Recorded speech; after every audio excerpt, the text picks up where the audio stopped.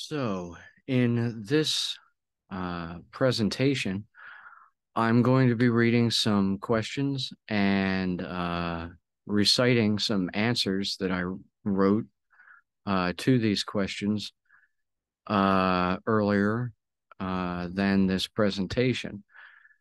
The questions come from my friend Pedro Marcus, uh, a very dedicated uh, follower and pursuer of meaningfulness in existence himself, uh, who has indeed suffered a great deal to understand better uh, the truth of the nature of reality. Uh, I consider him a worthy friend. His first question was, what is your opinion on fiction in general?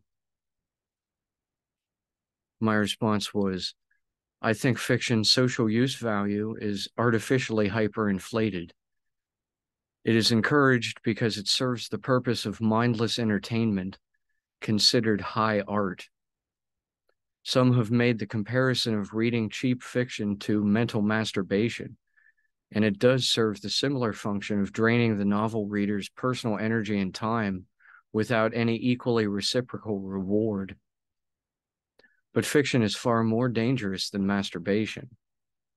As non-generative as masturbation may be, fiction poses a direct risk to the survival of all life. Fiction can be a portal through which evil may be realized. So Pedro's second question is, why is it evil? Why is it evil? Why is fiction evil? My reply is, fiction itself isn't necessarily evil. However, it tempts the creation of evil ex nihilo.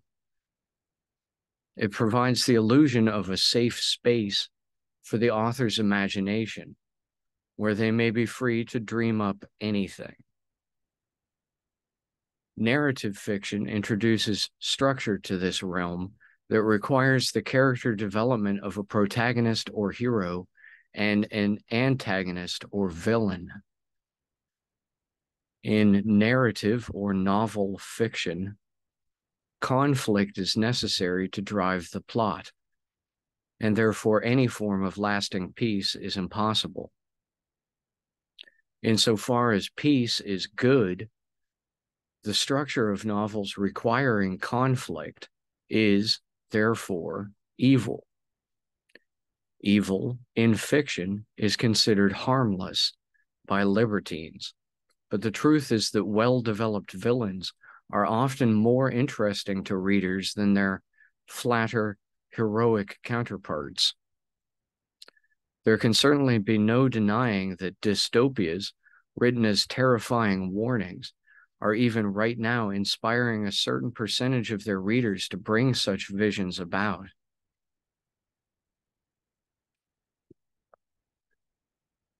Pedro's third question then is, when and how did you realize it is evil? So when and how did I realize that fiction is evil? My reply is, while I was in high school, I began building this theory, and by college, I was seeking out any similar ideas as possible evidence.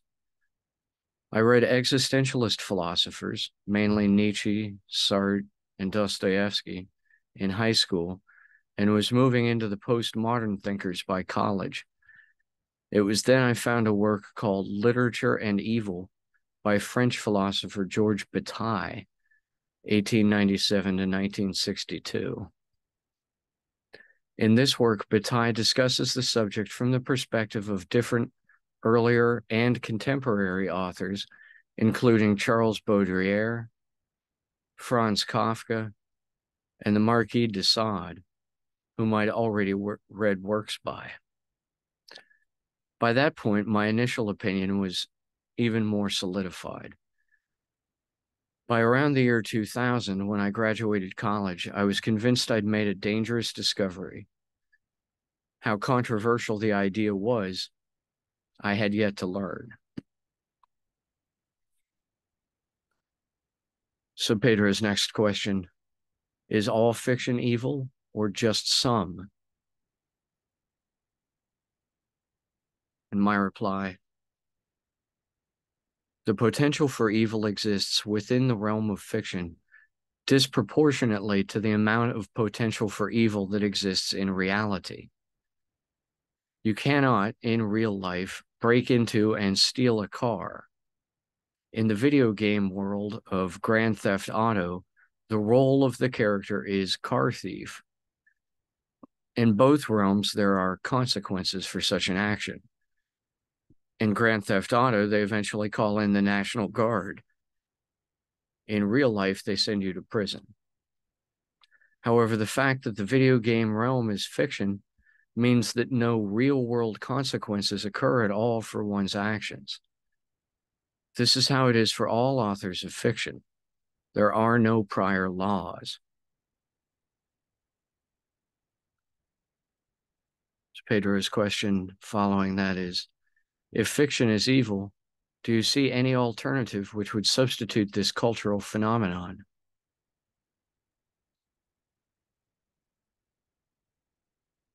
And I say, sure, nonfiction.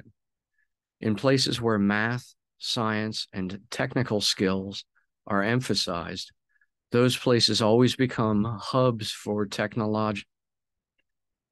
Those places always become hubs for technology developers, tool builders, and inventors. Materialist philosophers, from the earliest atomists to modern astrophysicists, are those people willing to apply their creative genius to reality and to forego the temptation to unlimited power available to every author who enters into the realm of fiction.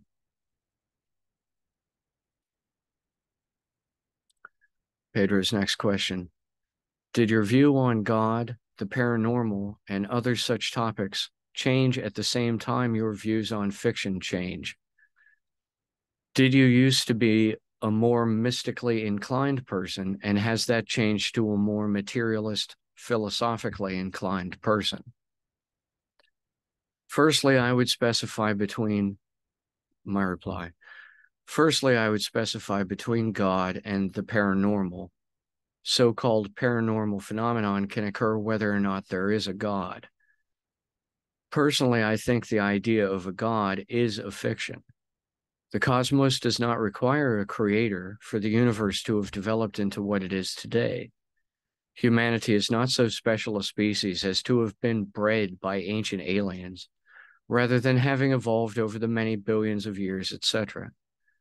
The more we discover to be true about nature, the less evidence we find for the idea of God. I've always doubted the idea of God, and this idea has always been one of my chief arguments about the evil of fiction. Pedro's next question is, can fiction be compared with drug use in any way? Which is more harmful, fiction or drugs? My reply, fiction is, for cultures, alike what poisonous and addictive drugs are for individuals. In cultures that value fiction, morals decline and eventually a class of authoritarian liars comes to power. Likewise, for an individual junkie, they will break laws to obtain their fix and lie about doing so to sustain their habit. In both cases, a mindset of scarcity is dominant, and this leads to the self-fulfilling prophecy that nothing is ever enough. The result of this culturally is counterfeit economics, and the result of this individually is psychological deterioration, where the junkie uses the drug to punish themselves for being hooked on the drug. Such periods when power junkies reign over a culture is called an empire, and for an individual addict, equivalent to hitting rock bottom. So Pedro asks, are you familiar with Alan Moore and his work? He is another comic writer who does magic, but interestingly, He has expressed more than one time his concern for adults, more and more linking superhero comics and movies, as he feels this is for kids and unhealthy. Do you agree with him?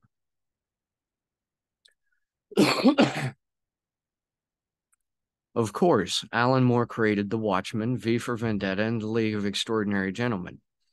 I'm particularly fond of one of his lecture halls in which he expressed dissatisfaction with his comic series being made into movies because, as he said roughly, a comic can be made by one person with a paper and pencil.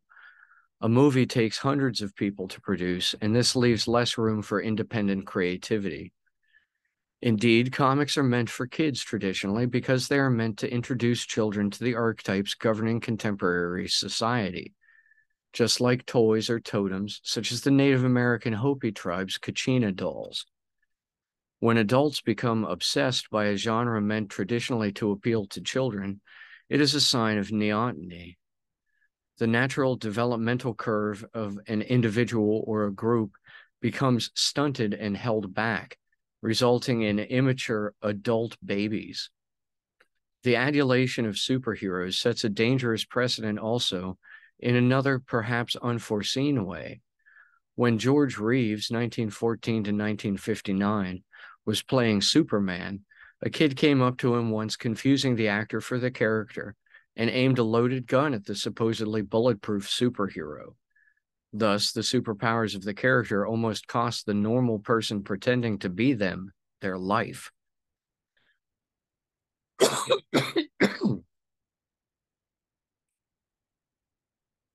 Pedro goes on to say, "You've mentioned to me once fiction can be a kind of portal. Can you elaborate?" My reply, any book is a gateway to new knowledge. When you read nonfiction, what comes through is useful information, usually helping to one's own or one's species. When you read nonfiction, what comes through is useful information, usually helpful to one's own or one's species' survival. When you read fiction, by definition, everything that comes through is fiction, but people like to distinguish certain fictions as truths, even though they are not, e.g., God. Pedro says, considering other dimensions/parallel universes, couldn't fiction be a reproduction of unconsciously received information by the author from these other worlds? My reply, if the many worlds interpretation is correct, then yes, absolutely. By that criteria, the dreams and fantasies we imagine are coming from parallel dimensional cosmoses to our own, and those we experience more vividly or understand more easily are coming from parallel cosmoses nearer by us in the temporal multiverse, while more abstract ideas may be fished from cosmoses that are further away from our own mainstream timeline. I would say that inspirations come from a better possible future, while distractions lead one to focusing only on present and past conditions. Insofar as inspirations may arrive from elsewhere, so too may distractions be a force pulling us down into our own universe's materiality from an inferior dimensional timeline. Pedro asks, do you define yourself as a materialist? And I reply, not necessarily. When I wrote the MPDR in 2002, I was comparing ancient concepts about the soul and cosmology to modern scientific theories about the same. That work is undeniably metaphysics as a branch of philosophy, and traditionally, including modernly, metaphysics has been scorned by materialists as being too philosophical or even outright theosophical. even though metaphysics preceded theosophy by thousands of years. Aside from the topics that interest me being anathema to modern materialism, I have no qualms with materialist science. Then again, I do not distinguish the paranormal as a separate typeset of phenomenology. Pedro asks, do you still think the paranormal is real? Specifically, hard stuff like PK, psychokinesis.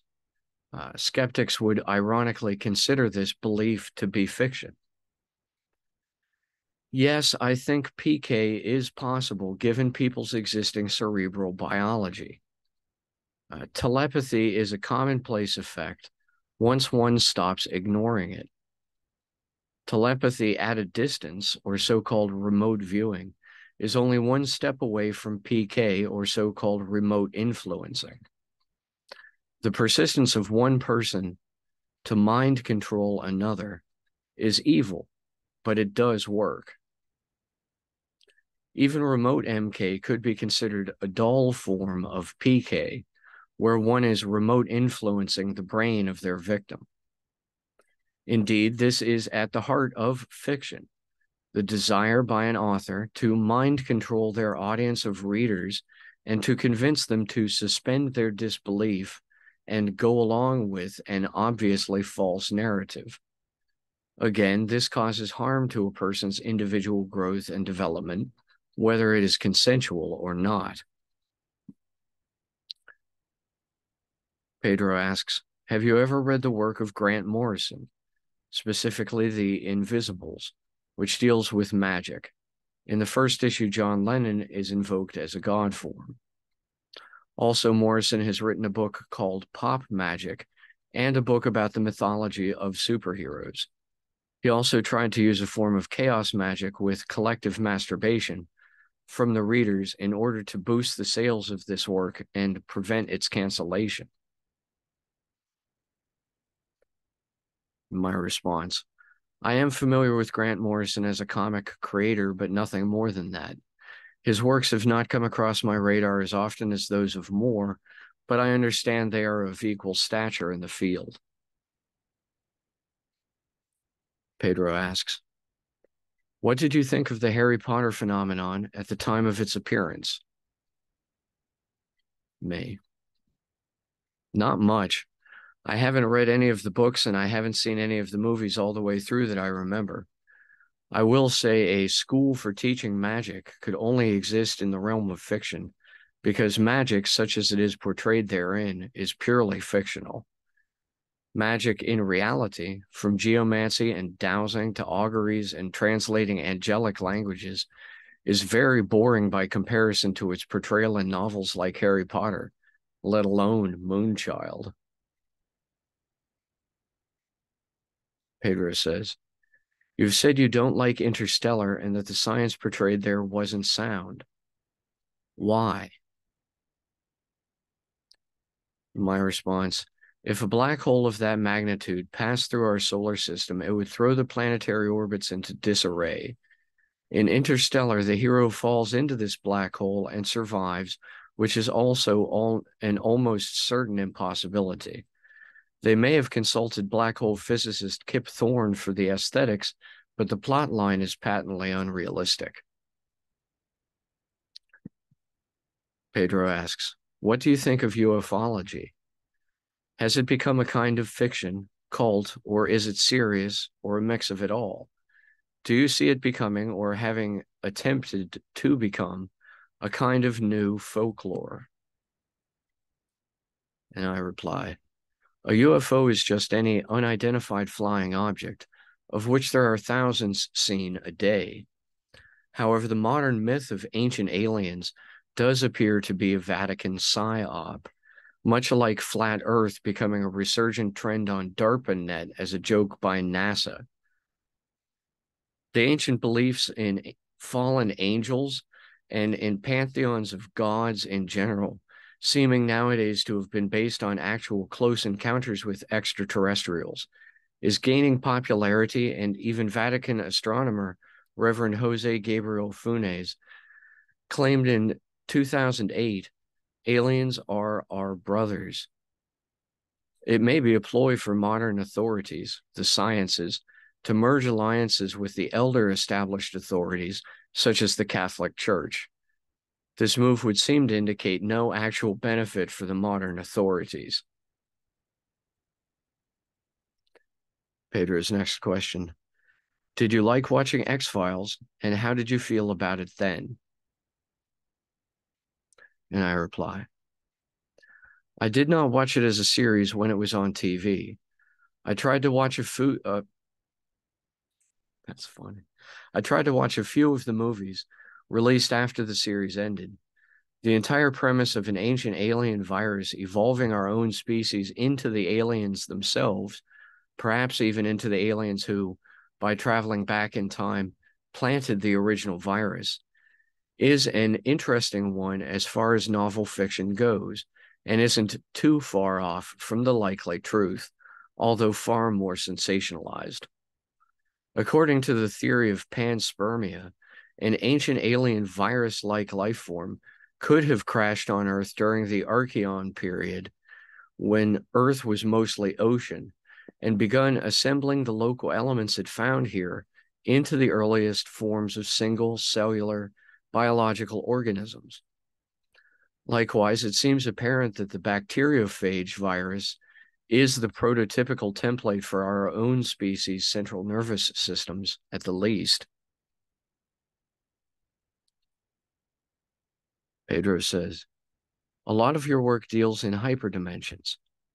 Do you view fiction, religion, and mysticism dealing with aspects of reality, or rather that defy reality, as a kind of bad interpretation of information received from hyperdimensions or tachyons, or rather hyperdimensions / tachyons? And I say, no, I tend to think of fiction as being that which obscures inspiration from any better possible future. Fiction is, by definition, however socially valued, still just lying. The truth as we know it now is comprised of facts about reality we've collected from aeons of observations. At best, fiction takes these observations and distorts them to fit the perspectives of competing characters. At worst, fiction ignores facts altogether and slaps reasoning, rational people in the face solely for the sake of provoking a reaction in them. Pedro asks, did you watch and like Star Trek, and what did you think of it? What do you think of Trekkies?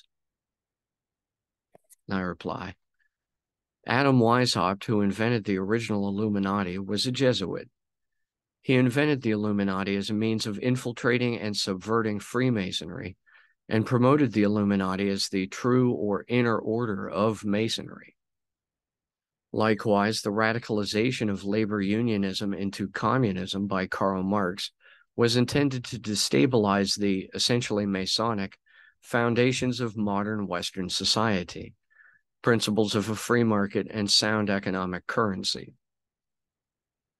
Star Trek, being a more utopian science fiction set in the future, has many elements of an ideal Masonic society. It remains to be explored if this was intentionally done by Gene Roddenberry, and if so, for what motive.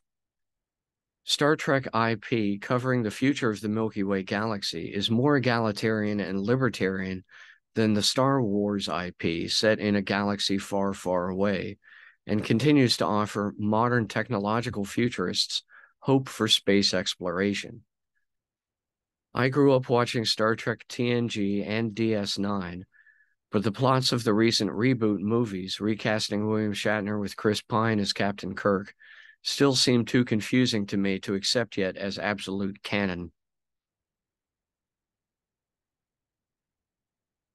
Pedro asks, what do you think of geek conventions, cosplaying, etc.? And I reply, costuming and acting out the roles of heroic fictional characters is not a culturally new phenomenon, As I mentioned earlier about the Hopi Kachina dolls, the tribe also dressed as the Kachina pantheon themselves during the corn dance and other festivals. Apparently, even the evilest of the counterfeit elites cannot escape this proclivity for theatrical spectacle, as they continue to meet annually at Bohemian Grove in California for the purpose of acting out plays and enacting a dramatic ceremonial ritual. The fact this practice, called play when engaged in by children in social groups, is so prevalent is testimony to the significance of the role fiction, lying, and playing pretend have in the cultural conditioning and indoctrination of children. As with that great lie of Christmas, Santa Claus exists. Children are taught lying as a positive part of maturing, and so, studies claim, liars make better leaders. As Joseph Campbell points out about the role of the mask as an archetype for false identity, its purpose isn't to be simply discarded as myth, but to be taken up by the youth and passed along from one generation to the next as a growing and evolving component fundamental to human society. I can simply imagine a world without it, and I believe it would have been a better world had the role of fiction never become amplified by such pseudo-philosophies as theology and belief in that ultimate great lie of religion, that God exists. Pedro says, "You've written fiction yourself, and you continue to make it available for download. Why and how do you feel about what you wrote today?" And I reply, Well, let's look at that shelf of my works. In my folders, it's labeled as fiction and young adult literature, in between poetry and children's books, and philosophy and PhD level content. Right now, there are 15 works of mine in this folder, so yes, you can claim I have written fiction. Of this fiction and young adult category, 5 are derivatives, my own compilations or writings about other people's works of fiction, including works on the Blair Witch Project, Donnie Darko, The Matrix, Star Wars, and Texas Chainsaw Massacre. Of the remaining 10 works, 3 are collections of philosophical essays and notes, Notebook 1, High School Years, Ben Patio versus ATS.com, and I Am Now Me, which I consider too speculative to be considered specifically non-fiction. Of the remaining 7 left after those, 2 are expressly comedy, Leroy Jenkins and For a New World Order, and 2 are original scripts, Intuitive Continuum and Apocalypse 2029.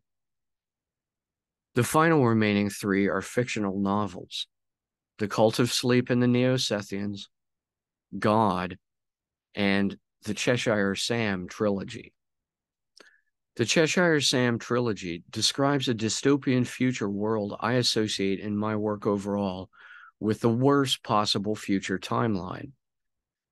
God is 1/2 background essays and rants on speculative subjects, but the back half of it is a traditional novel written in the style of Sitchin's Lost Book of Enki and meant to pick up in modern times where his story of the ancient Anunnaki left off. The Neo-Sethian work is probably my most problematic because it does not express itself as obvious fiction, but then devolves into paranoid rants gradually over the course of it. Each of these works had its reasons, but only the Neo-Sethian work has brought me trouble because many people are first introduced to my work through it, and it tends to attract paranoid and psychotic fans. Pedro says, "Please share a little about your personal history with fiction, nerd/geek culture, comic books, superheroes, sci-fi, etc." And I reply, Well, I grew up in the peak era of American imperialism, so there was plenty of surplus wealth and industrial manufacturing of toys to placate my young mind. I enjoyed the Star Wars RPG as a kid, and I still have my complete comic book collection of over 1,000 issues, mostly Marvel. My favorite toys were Transformers because they were each like a little puzzle, and I had a very large collection of many different types of action figures, from Star Wars to Battle Beasts to comic book characters, etc. When I was in first grade, I decided I wanted to be a comic book artist when I grew up, and from ages 10 to 20, I continually drew art in comic book format. As I said, it wasn't until high school, reading works by humanity's so-called greatest philosophical thinkers, that I began to realize what psychological damage fiction causes. And again, this came from exploring authors like William Burroughs and Robert Anton Wilson, as well as the aforementioned Kafka and de Sade. By the end of high school, I'd had my fill of fiction, and by the end of college, of philosophy and poetry as well. Pedro asks, you consider Stephen King evil. Why?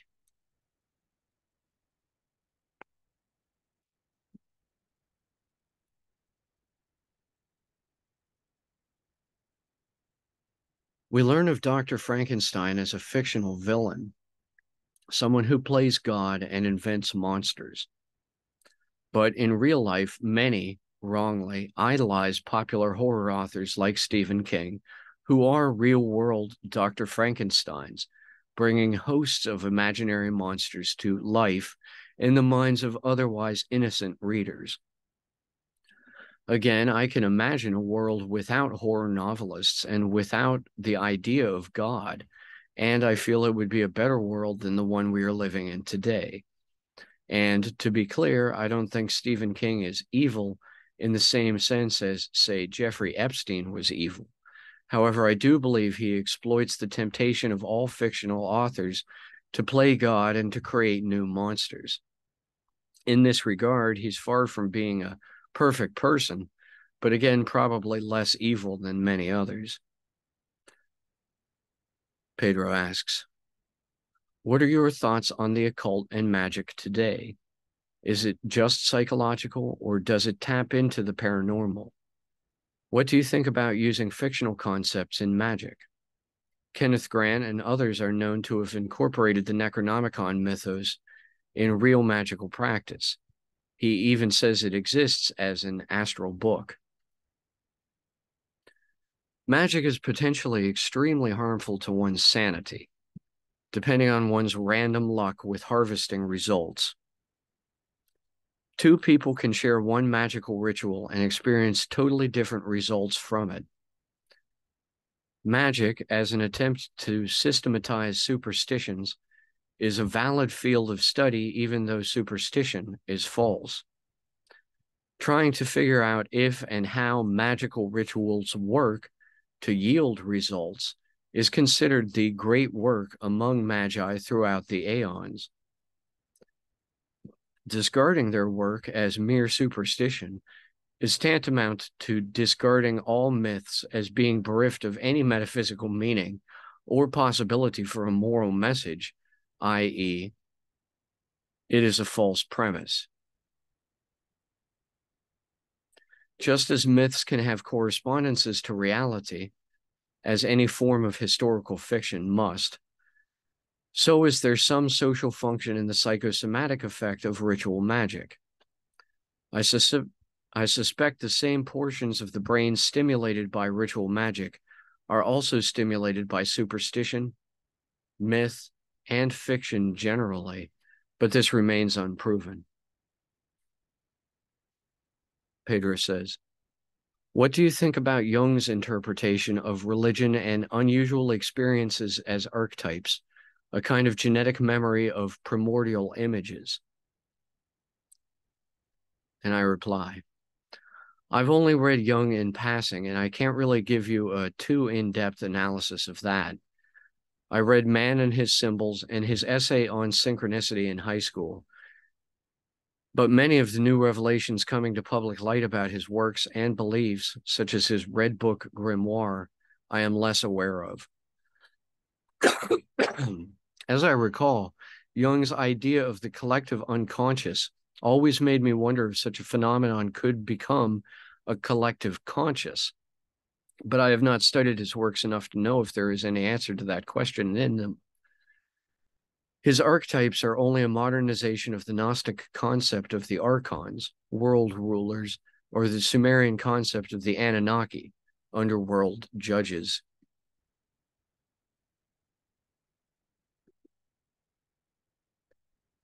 I'm going to pause here and come back into a second part of this, which gets into more personal questions that Pedro asked me. So for now, I'm just going to cut and take a drink of water and then restart in a moment. I'll see you then.